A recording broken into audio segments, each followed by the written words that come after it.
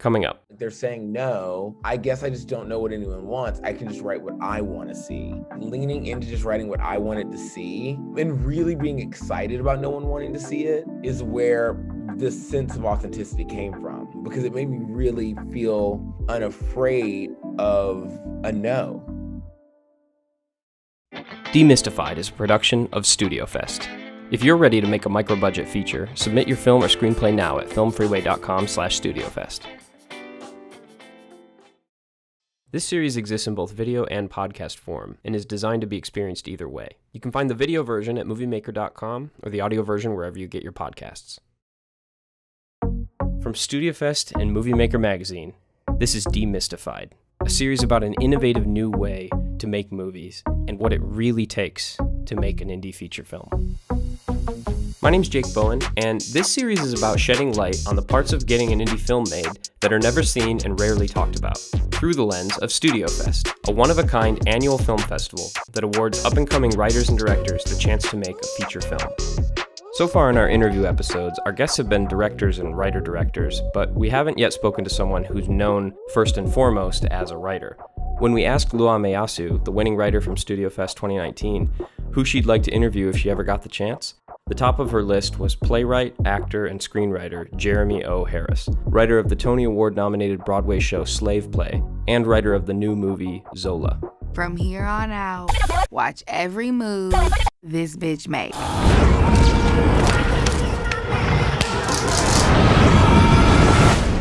This is messy. You are messy. Your brain is broke. Zola, directed by Janixa Bravo, is in theaters right now. But Jeremy sat down to speak with Luam just ahead of the film's release, which gives us a little window into the mind of a creative right on the cusp of his creation entering into the world. So here's Luam's conversation with Jeremy O. Harris. How are you? Good, how are you? I'm okay, a little tired. I was so anxious about today that I didn't sleep last night. Oh, really? Yeah, I think it's because I knew reviews were coming out and it's the day, you know? Yeah, it's the day. Well, congratulations.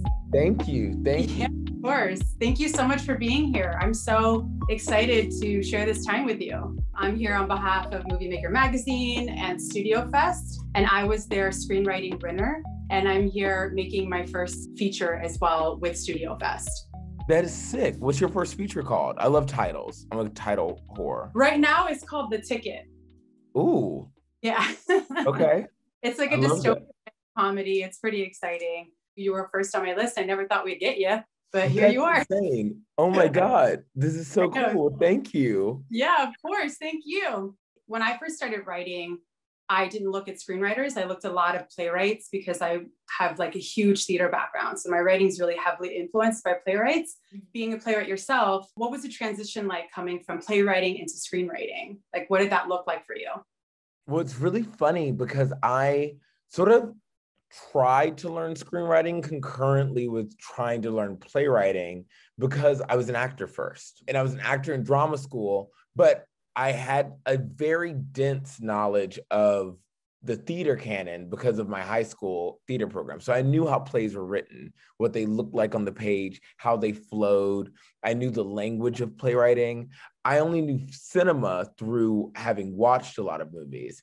And so when I first moved to LA and decided that I didn't want people to know me as an actor because I was not getting work, and it was easier for people to know me as a writer, because I'd written a play in college that got published. And so I was like, I'll just tell people I'm a writer. If I tell people I'm a playwright, I feel even better about that. I realized that I wanted to study screenwriting as much as I studied playwriting because Girls had just come out. And I was so obsessed with Girls. And I was like, I think I can do this. There was the first time I had this tangible thing in front of me that I was like, this is the type of making I can and should do. So I went to this website that had all of these screenplays on it. And I started reading the canon of screenplays. And then I got addicted to the Blacklist because that started around the same time I first moved here. And I started reading all these Blacklist screenplays. I'm saying all this to say that I learned how to finish a play first because I had read more plays, I had been in more plays than I had been in or read of films. And it took me about 7 years of reading screenplays and trying to finish them before I could ever have the confidence to start endeavoring something like Zola, which is my first ever screenplay with Janixa.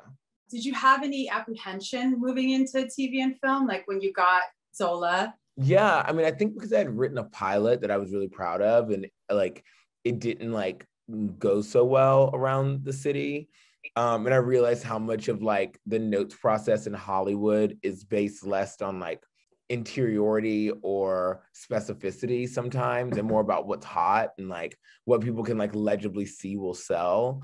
I was really disheartened about like the possibilities of what I could bring to something like Zola, because I was like, hey, Janixa, like you already as a storyteller are really left of center. Like I'm not really like a pop star either. It's not like we're gonna like make something that's gonna sit in the middle because you're gonna pull me one way and I'm gonna pull you the other way. And she was basically just like, oh no, I want this to be like a Bernie AOC meetup. Like this is like full experimentation, full all the way to the left. Like we don't need to go to the middle at all. And that was what was really exciting about working with her on this one, and made me alleviate some of that fear that I was going to fail miserably at giving people the pop script that I think that I projected people wanted from a Zola. Absolutely. Yeah, I understand that. It's like a very arduous thing to think that you have to write something that somebody thinks they want, you want to see. So with that being said, I saw Slave Play in New York City. Oh my God. And it was amazing. But I just, being who you are and listening to your interviews and reading your articles. And I think I first heard you on Keep It, the podcast.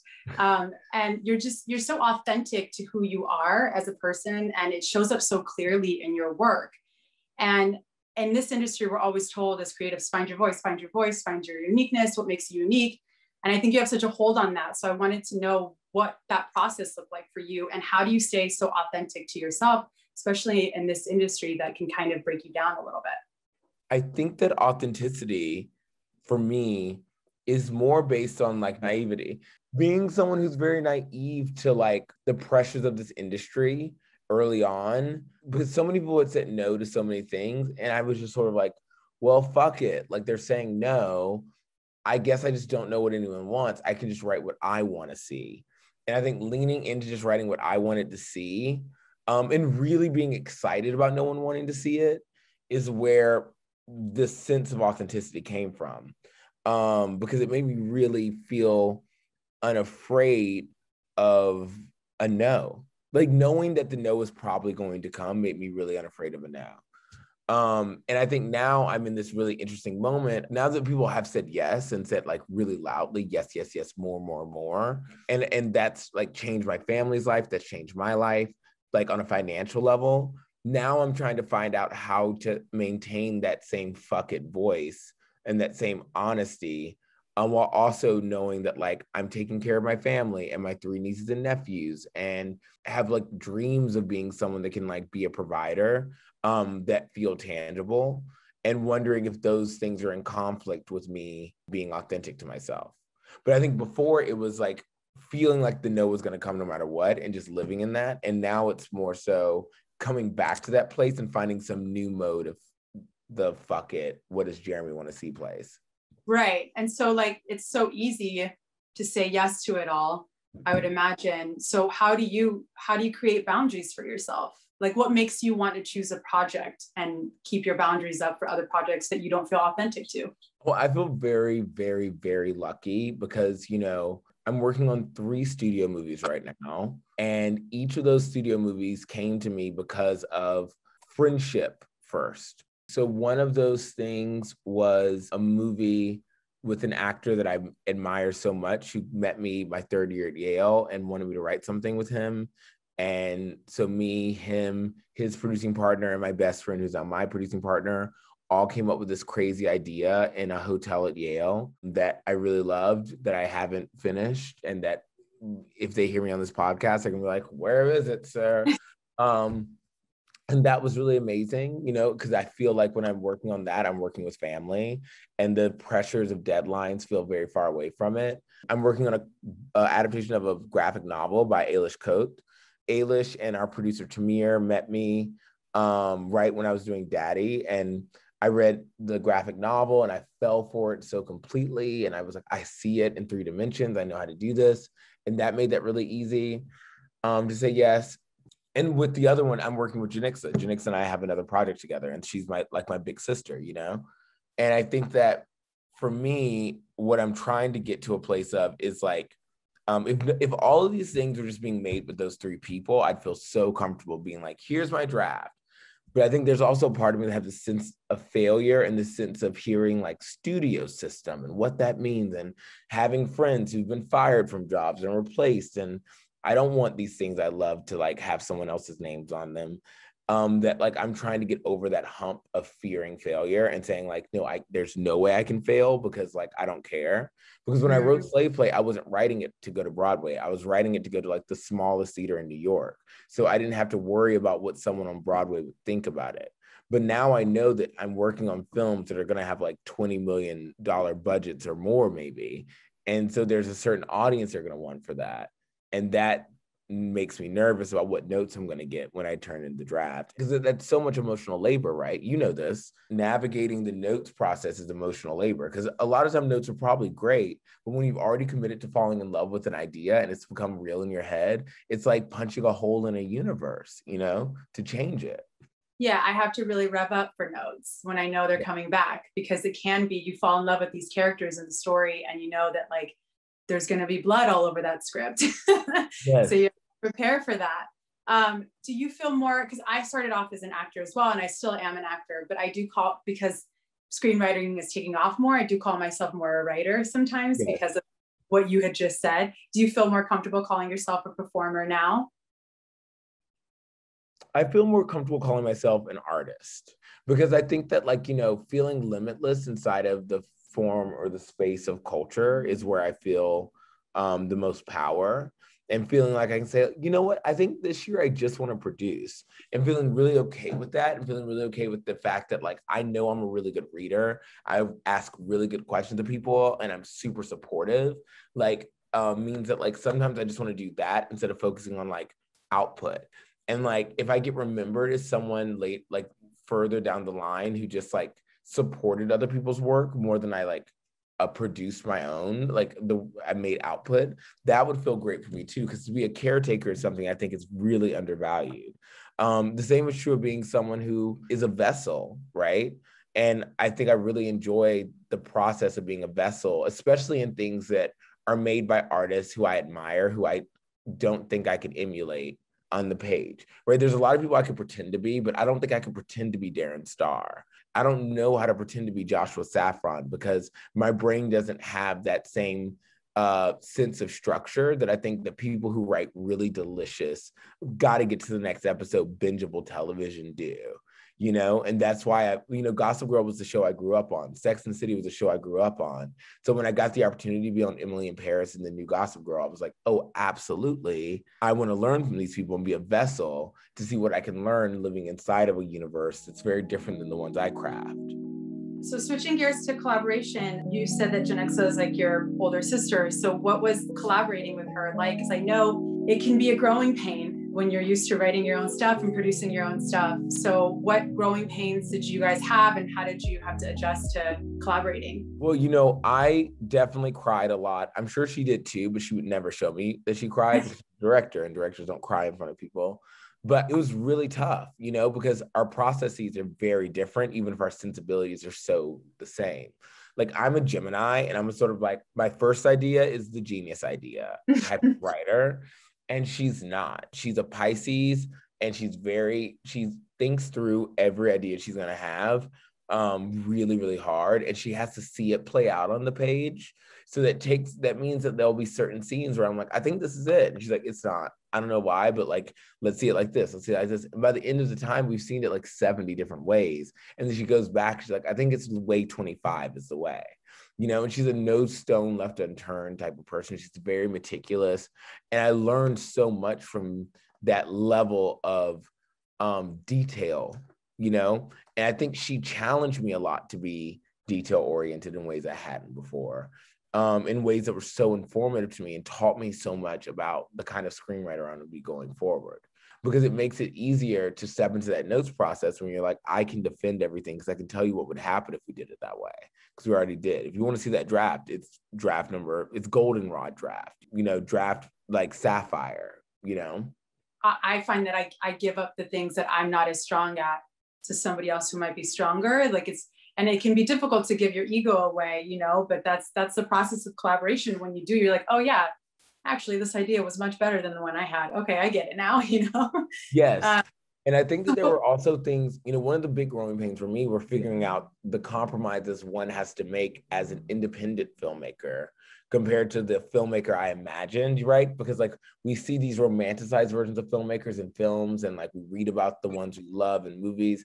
And very often they don't talk about the strife of being an independent filmmaker, right? Who wants to do ambitious things.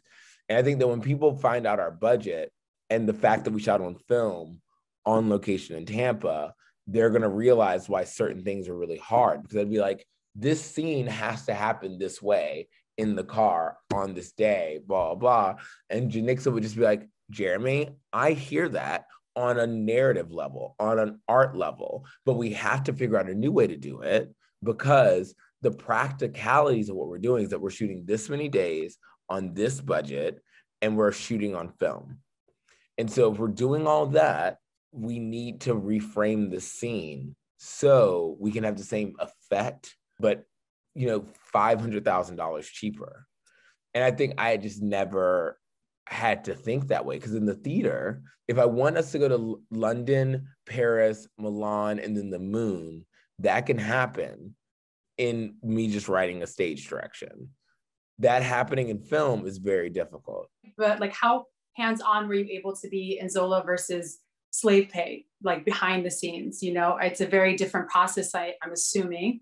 What was your role like as a writer behind the scenes for Zola? Well, I mean, this is a bit incongruous, but it's how I think of the world and vibes. The best way to describe being a playwright is that you're like a switch dom. And like, because I think about everything in sexual dynamics, it's just like how it works. So a switch is someone who's versed. They like can be dom and submissive. But if you're a switch dom, that means you're generally the dom, but you switch out and like switch out powers. Whereas in screenwriting, you're a switch sub, right, to the director, unless you're directing it yourself. And right. and that's a very different sensibility to have to hold on to. Like in the theater world, if a director says, I think you should change this, it's an I think you should. It's not a you're changing this. In the film world, if the director's like, we're changing this, you're changing this. It's not a like, well, you might have to change it. And I think that like that change in sensibilities was like a bit hard. That like sort of relinquishing of agency was a bit hard until I realized the power that there is in that. I'm giving what I want to give to this process, or what I need to give to this process fully. But like all of the pressure is off of me, because every decision is the director's. All the like critique and praise is going to come down on them. And then when people finally trickle down to talking about the screenplay, I might get a bit of that shine. But it won't have, every decision won't matter. Every decision won't rest on my shoulders. Whereas in the theater, when people don't like something about slave play, they don't like it because of Jeremy O. Harris. So I wrote that it was happening and I allowed it to happen. And the playwright is the king in that space. Yeah, totally. I feel like even as a theater actor, there's collaboration from opening to closing. Yes. And I like with screen and film, it's very heavy in the beginning and development and all of that. And then once shooting starts or it's wrapped, it's just like screenwriter's out and it's all on the director now. Yeah. So and just the editor, I was going to say, in our process, because of the way we worked with our editor, I truly feel like our editor is our third co-writer. Joy McMillan, she's a genius. And, so much of that process, I mean, I'm still in grad school while we're editing the movie. I'm like fully in like a different modality than everyone else. So I couldn't be in the edit booth with them every week, but I went for a spring break and I was there. And it was really amazing to see how many ideas that we had got shifted and like made deeper by the process of editing, and how often that gets discredited as a part of the writing process. So you're in grad school while all this is happening. Did you imagine that it was going to be this big, or were you just like, what the fuck am I getting into? I definitely didn't imagine that it was going to be as big as it's feeling like it might become right now. I mean, again, we're in a bit of a time machine. I don't know when people are going to listen to this. So by the time they listen to it, it's either flopped or it's become a box office smash or it's somewhere in the middle. But where I'm sitting now, I didn't think that I'd be on the cover of the Hollywood Reporter because of it, right? Or that someone would have our name on some list about like Oscars. Like that was not the thought process when I was saying like, I see this movie being like a mix of The Odyssey and Zola. Or when I was telling my friend Sam, who was like, Jeremy, just like when you get weird notes, just think like they just want it to be pop. And I was like, I can't write pop. This isn't Beyonce, this is Solange. Like that version of the thing was so far away from where we are now that I can't really process it, but I'm exhilarated at the opportunity that more eyes will see this than anything else I've ever written. And that's the really cool thing. Like whether people keep loving the movie or whether the movie goes through award stuff or not, I know that like my cousins in Virginia who are all working class or, you know, basically riding the poverty line, folks in the South are all going to be able to watch this movie on demand or at the theater and know that their cousin like is quote unquote doing big things. And that's really cool because they like no one understood Broadway except for my mom. Everyone understands the movie. That's so cool. That's such a great feeling. So just a fun question for me, because I want to know, what play would you adapt into a film? Oh, so many. I would say Adrian Kennedy's Funny House of a Negro, because that feels like the best thriller that hasn't been adapted. I would do The Goat or Who is Sylvia? Wait, why aren't you? I don't know. I mean, I have to get the rights, but eventually, mostly just because I need to see that plate throwing scene on film, you know? You have to do it. That's so good. I mean, his work works so well as film. Well, I want to say thank you for taking the time to do this as like somebody who owes her life to theater. I'm so grateful that you keep fighting for it in the way that you do. And it's been so nice to share this space with you. You serve as a huge expander for me. So I'm really grateful. That's so kind of you. And you have been so gracious and funny and ask amazing questions. So thank you. Thank you. Are you still having anxiety? I am still having anxiety, but I think I'm gonna try to take a 30-minute nap. Well, I'm a Reiki practitioner. Do you want to take a breath together? I would love that. What do I do? All right. Okay. Put your hand on your heart. Okay. And then put your other hand 2 inches below your navel. Put your feet on the ground. Close your eyes. Steady yourself. Take a deep breath through your nose. Hold it at the top. Open your mouth and let it out with a ha.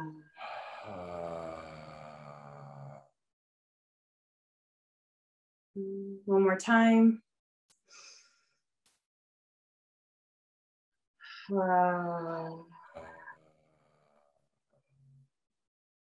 I'm sending my guides of the highest good and of the highest sovereignty to protect Jeremy and his reviews and to know that he is always enough. Thank you for taking this time, Jeremy. I'm so grateful. Thank you. That was really, really beautiful. Thank you. Yeah, of course. I'm so excited to have done this. Like, you have no idea. It's just a little wink from the universe that I'm going in the right direction. So I'm really grateful. Well, do you live in LA? Let's have lunch sometime.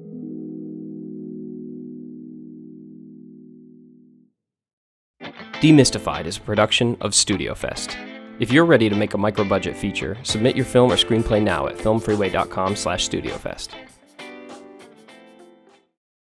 Demystified is a StudioFest production presented by Movie Maker. This episode was narrated and edited by me, Jake Bowen. It was conceived and recorded by Jess Jacqueline, Charles Beal, and Jake Bowen. The theme song was composed by Patrick Patrikios. Other tracks used under Creative Commons licenses. To hear future episodes of Demystified, go to moviemaker.com or visit studiofest.com, where you can also learn more about StudioFest and subscribe to the show.